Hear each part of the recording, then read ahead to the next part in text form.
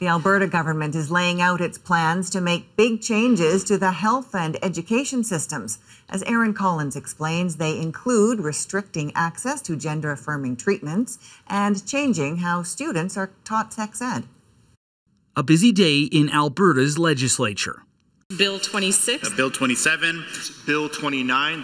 Bills tabled that could mean big changes for Alberta's health and education systems. One facilitating the breakup of Alberta's province-wide health board, at the same time making controversial changes to gender-affirming care for youth, restricting access to surgery, hormone treatment, and puberty blockers for minors. These policies are designed and intended to help preserve the choices children have before they make serious decisions about their bodies. Well, the new rules drafted after consulting with some members of the trans community. These all in the right spirit and the right direction to ensure that kids are being protected. But that opinion far from universal. We know that gender-affirming care is necessary. It is life-saving care. Well, the new bills will also impact how gender and sexuality are taught in schools. Parents will now have to opt their kids into sex ed instead of opting out. An unnecessary change, say some who teach youth about sexuality. There's lots and lots and lots of parents who are really, really happy that sexual health education takes place in schools, and they don't need an extra layer of approval. The new laws would also force schools to inform parents when kids ask to change their pronouns and add limits on transgender athletes competing in sport.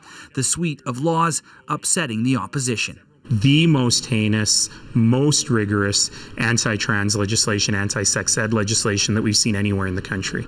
The flurry of legislation comes just days before the Premier faces a leadership review. Some political watchers say it's directed squarely at the right flank of the United Conservative Party. Danielle Smith has to placate these folks that are well organized and very motivated to try to get their agenda front and center. And Aaron, how concerned is Danielle Smith about the leadership vote?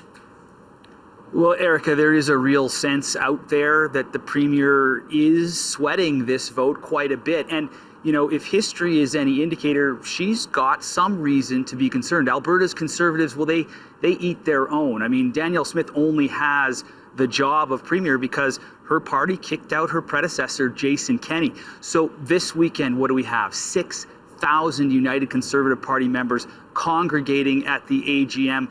And the question for Danielle Smith, how many of them are showing up to support her and how many are showing up for her head? Thanks for this. Aaron Collins in Calgary.